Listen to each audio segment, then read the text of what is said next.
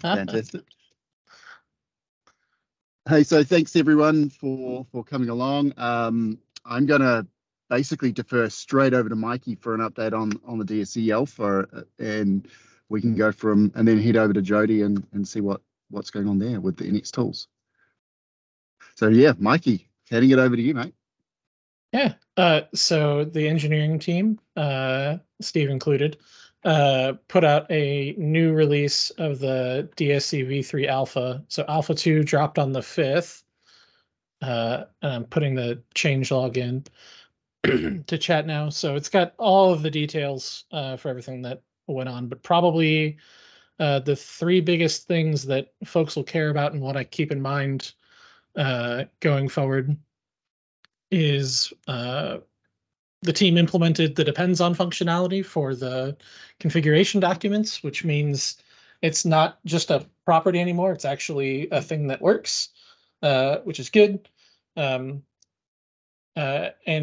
it's no longer a thing that you specify as a property of a resource instance itself. Like you don't, it's not defined that way. It's defined in the configuration document alongside the rest of the metadata for that instance. So that's a neat change, and glad that that got in. The second thing, and Steve may want to speak to this a little bit more, is there's a new, I guess, verb would be the way to think about it for DSC v3, which is export. So you can define a configuration that has empty instances of particular resources and say, I want all of the instances of that resource. I want to make a config that includes all of those instances for each of these resources I've listed and output a new configuration document that captures their current state. So a good example of when you might do this is you're looking at an existing web server. You said, this one I know is good. I want to capture all the stuff that we have around our web configs in here, the app pools, all that stuff. And I just want to turn that into a configuration document. Maybe I want to replicate it somewhere. Maybe I want to use that as the baseline for how we're going to go forward intentionally configuring this now that we know we've got something working. But you can do that. You can also do single resource exports, which have the same effect, but for a single resource type instead of a collection. No, that's right. The one thing I want to call out, so just to be clear, like, we have get, set, test, and now export is an additional operation you can do. It does require the resource to implement this. And what we don't have yet is support for PowerShell classes. That is in the queue. So right now, if you want to participate, your resource has to be a command line based resource. Now, with that said, technically you could write a PowerShell script that supports export, and you can do it as a class or whatever. It just isn't the normal DSC v2 model, as long as you can craft the command line. And if you look at some of our tests that we have checked into the repo, that's kind of how we do some of our testing, is that we have like some test resources written in PowerShell script that are not script-based resources, and they're not class-based resources. They're literally just PowerShell scripts that are inside the manifest. And then, by the way, I'm not saying this is the best practice. I'm just saying that's an easy way for us to have like a test resource that we can use to validate some of this stuff. So hopefully over time, we'll have more resources that support export. And then now you could hypothetically, you configure a server, and as long as there's resources behind all the configuration, you can just say, give me everything because I've manually crafted this the way I want it to be. I want to take that configuration out of this one. I'm going to apply it to thousands of other systems, right? So that's kind of like the goal that we want to get to. Yep. And alongside that, because under the hood, the implementation is more or less the same. There's now a -- all flag for DSC resource get. So you can return every instance of a particular resource type. This is good for two things. The first is just when you're looking at a server locally and I want to see what the settings are for picking a random example, like your SQL databases, what databases are actually configured and how, right? And then the other thing that is good for is integrating tools can make intelligent decisions. So there are some resources that have to be implemented so that they hit an API and then they filter the responses to give you the instance you care about. For those, it can be more performant to get that whole list of all the instances right up front, and then just pick the one that it's interacting with for test or set later. So integrating tools can make those intelligent decisions going forward too. Other things, probably less important, but worth knowing. You can now Control-C DSC run, and it'll respond to that and cancel itself. So that's good. And then you can now specify an alternate path to look for command-based DSC resources with the DSC resource path environment variable. That's good. And then there was some updates to the schemas so that when you're authoring in VS Code, you'll get improved IntelliSense validation. And shortly, they'll link directly to the live docs as soon as I finish that PR and get that up. But those changes are independent of the DSC pieces. You don't have to wait for another release to take advantage of updated schemas. And actually, that brings up a good point to set expectations. Like during the alpha phase, this is specifically before. So beta will come when we're kind of like feature complete and things are more grounded, and we won't have as many breaking changes. But during alpha, you should just expect that we're going to have breaking changes based on feedback, right? Feedback from partners, feedback from ourselves, feedback from customers. Especially going back to schema, there are going to be some schema changes coming in the next alpha because we've learned from things and say, oh, this is actually a better way of doing it versus like, hypothetically, we thought this was good, but in practice, actually, we started using the stuff like didn't work out as well as we thought. So just expect that, and that's just part of participating in the alpha. Are you guys looking for early feedback from the community on this stuff? Oh, absolutely. That's why we made it public. Excellent. And so where is anyone, if people want to go and have a look at it, what's the best place to go and have a look, and then we'll get started? And is it Mikey's docs? It's going to be the GitHub repo. I'm not sure if Mikey's going to beat me to posting a link. I'll just type it up. It's just GitHub PowerShell DSC. Yeah. So we're not taking pull requests at this time, simply because if we started doing that, it's going to slow down the actual development work. But we do encourage people to open up issues. Feel free to open up stuff on bugs, but I think more important than bugs, because we know it's buggy right now, is really like designs and features and stuff like that, right? Like if things don't make sense to you, it's better for us to hear that early so we can make adjustments versus when we have like thousands of lines of code behind it now, making changes is hard, or if we have partners depending on that behavior, stuff like that. So early feedback, definitely encouraged. Yeah, gotcha. And because you mentioned some of the resources or the support for different resource languages like class-based, PowerShell class-based is not there, is that right? No. I want to be clear. Right now, with the alpha, you can use script-based resources or PowerShell class-based resources. What I was saying is the new export capability, which is completely new to DSC, doesn't support PowerShell classes. Like, there's no way directly in a PowerShell class to say get, set, test, and export. Gotcha. Understood. No, gotcha. The workaround is to have a PS1 script. Again, I'm not encouraging it. We have to kind of think through whether we think this is a best practice or not. But you could have a PS1 script defined in a resource manifest and attach that to export, right? So like the way, if you want to play with it today and you already have a class-based resource, you can still have that for get, set, and test. How's this going to work? Let me think. And then for export, you'd have to have a separate resource, because the way PowerShell works is it goes through a PowerShell group resource. We will eventually add it directly. Mikey, you're unmuted. Yeah. I see your mouth moving. I was just going to say it might be interesting to put together a PowerShell resource exporter group resource temporarily, and that would work for all the resources that don't upgrade to the new model where they define export in and of themselves.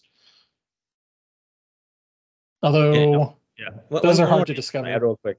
So when we eventually do add export capability for PowerShell classes, we're probably not going to do it for script-based resources. Partly because there's the whole moth thing is still there for script-based resources, right? And for class-based, the class is the schema. but that will require a new PS desired state configuration module version, which is going to be our new and improved V3, which replaces the old V3. I have no time frame when that's going to happen. Basically, with the same resources doing DSC V3 also does PS DSC. So, right, gotcha. Is there any questions on the chat? Anyone have any questions for the guys while we're on?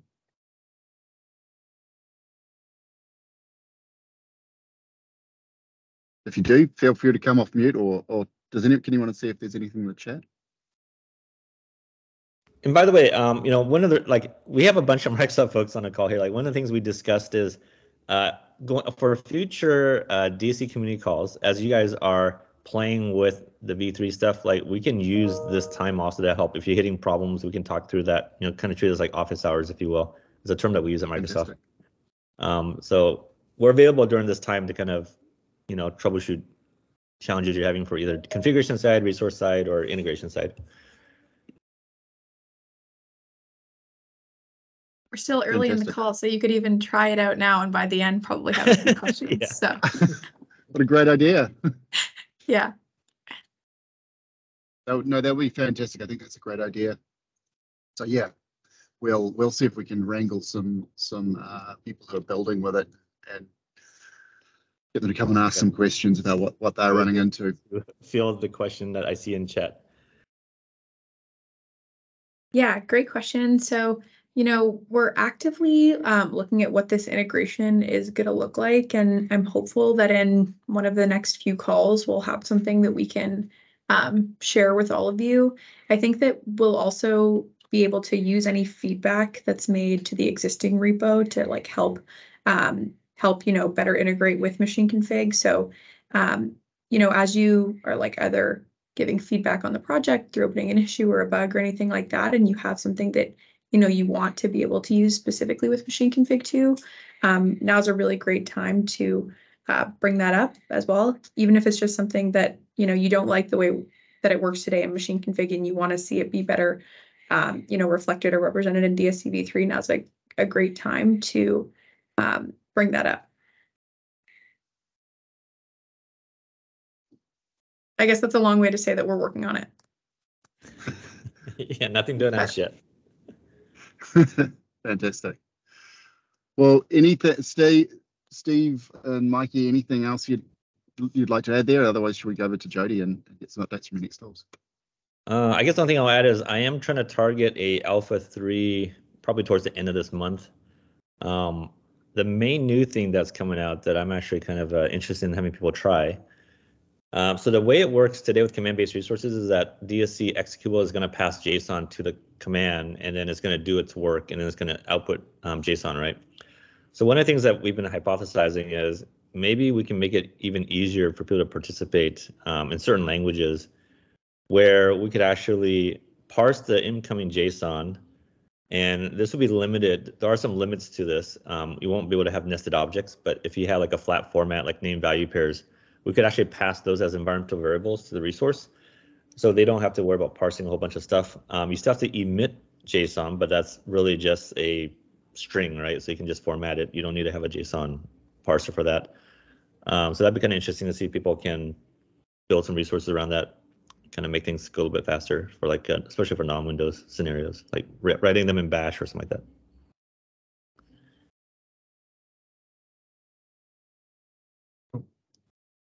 Cool. So, all right. Well, let's go over to Jodi. Hey, Danielle. Awesome. So thanks. I was just responding to a couple of things in the thread. And I am also just throwing out a quick welcome to Mutemwa, who's driving the feature that Raymond put in the chat too. So I think this is actually Mutemwa's first community call too. So you folks might see him around a little bit more. But yeah, so I guess only things that we kind of wanted to cover on our side was I think that, oh, hey, Mutemwa, so you came off camera. You can provide a quick intro if you want to. Hi, everyone. My name is Mutemwa. I recently just joined the team. I'm excited to be here. It's always nice working with all the Michaels that we have, and Jodi and Steve. So excited to be here. Awesome. Thanks, Adema. Awesome. Welcome. Yeah, so I think the main updates that are going to be most helpful for this audience are we have, I think, since our last community call, at least 2 versions of nxtools that have been published to the PowerShell gallery, mainly focusing on getting out nxscript, as well as some quality improvements to NX package, as well as finalizing some of the behavior around NX service. So I think what I would say is make sure you're running the latest version of the module as available in the PowerShell gallery, and take a look at our most recent PR around NX service if that's something that you're interested in. I think we're 1 task away from getting that PR merged in the repo. And if you have any other feedback on resources you'd like to see or behaviors that are not working as expected, as always, a great time to file those directly in the repo.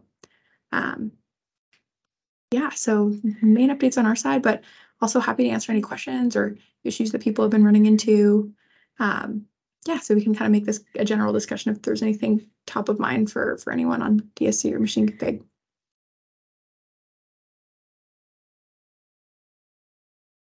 Anyone tried the latest updates to the nxtools and wants some help? They can post straight in here. And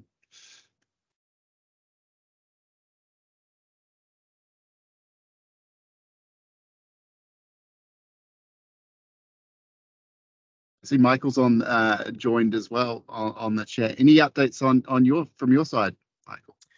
Yeah, I was going to make sure everybody knows. I'll put the chat, the link in the chat. Never mind the date in the link itself. I have to go by the date in the actual blog post. But the original DSC version 1 for Linux, which is github.com. I think it's Microsoft DSC for Linux. I have to double check on that. We announced a year ago that we were planning to end support at the end of this month. That doesn't impact the Windows DSC extension, and it does not impact Windows servers in Azure Automation DSC. It only impacts the DSC extension for Linux VMs, which we never introduced for ARC, and support for DSC for Linux in the Azure Automation service. So anybody who still has a requirement for this, please reach out to me, and either we'll work with you to make sure that your requirements are met by the machine configuration service. That's, for example, why we brought the xscript resource forward to nxtools to make it easier to migrate. Or if you feel like you're hung up for any other reason, please just let me know. And just to be clear, there's no technical impact to either of these.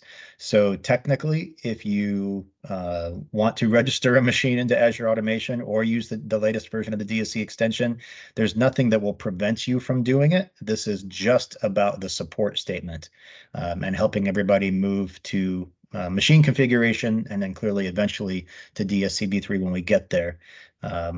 If anybody used the old Linux DSC, you already know it was very feature limited compared to what's available for Windows. It was, most of the resources were written in C, not even C+ or C#, but the actual old C language. And so for that reason, most people used xscript and wrapped Python. So anyway, I don't know if I'm reaching the audience or not, but I just wanted to reach out to as many people as possible to make sure that, number one, everybody has heard, and number two, if we need to make any adjustments, either technically or in dates, that we are making sure we're doing our best to keep people happy. So that's it. Thanks for the time. Awesome to know. Thanks, Michael. That's fantastic. No, have you dropped a link in the chat for that post? Yeah, the blog post is there. Let me also get the GitHub repo.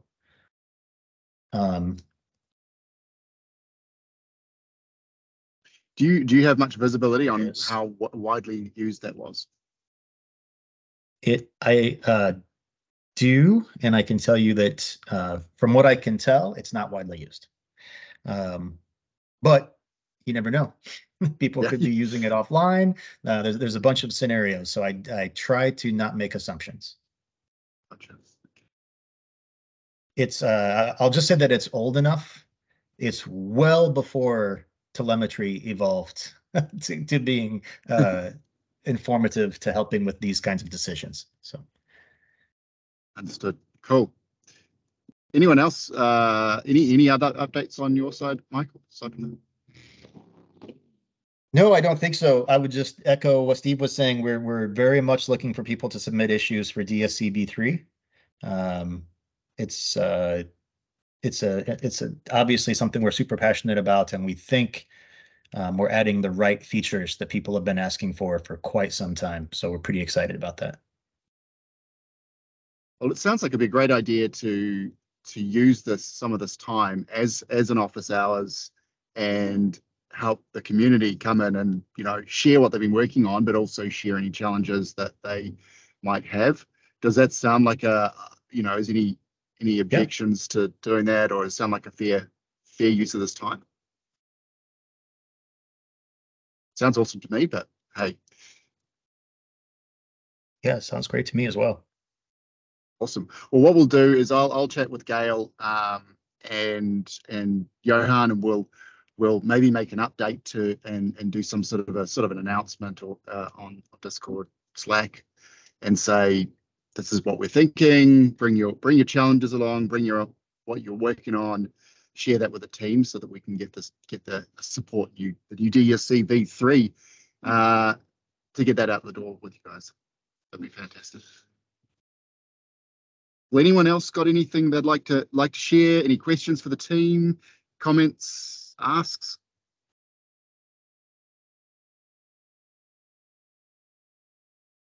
Otherwise, it sounds like everyone wants some time back. Cool. Hey, thank you everyone for coming along. Thanks the DSC team and all the various teams for coming along, sharing the time.